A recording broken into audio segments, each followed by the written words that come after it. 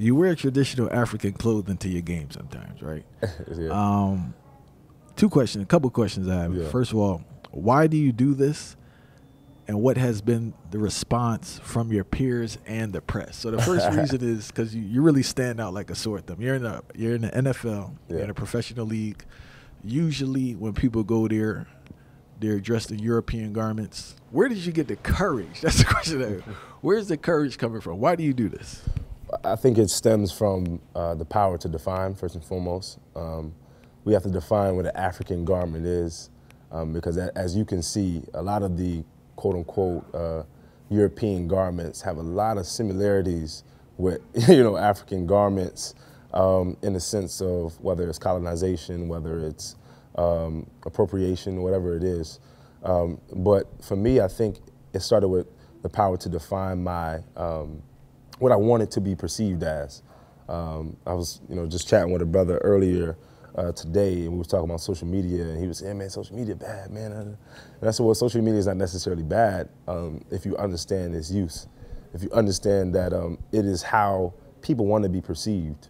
And that is an accurate judgment because they're the ones that's in control of how they're being perceived, at least from their perspective. So in that very sense, I want to be able to control how people perceive me, right?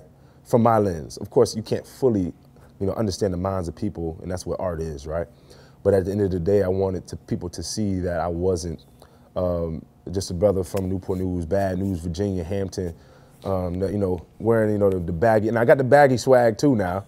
But also, I wanted them to understand that I am an African-centered brother. I am a brother who does honor the traditions of my fathers, my forefathers, and that is very important to me. You're gonna see I got a brand coming out. It's gonna be coming soon, but all African garms.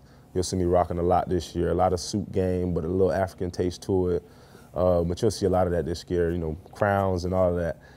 So definitely tap in with me. But yeah, it's gonna be big. I think the more people, and it's becoming a trend actually. The more people are seeing representatives of the African diaspora wear these garments and speak these languages and study these books and are shouting this kind of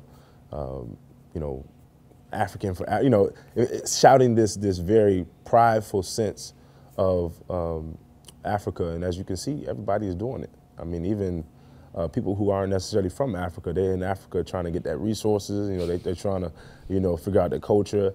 That's where anthropology started. To truly understand the African mind, to truly understand the Afro-Asiatic mind as well, to go into those cultures that I'm not necessarily familiar with, to learn it, and then to figure out how I can use those human resources and those natural resources for my benefit.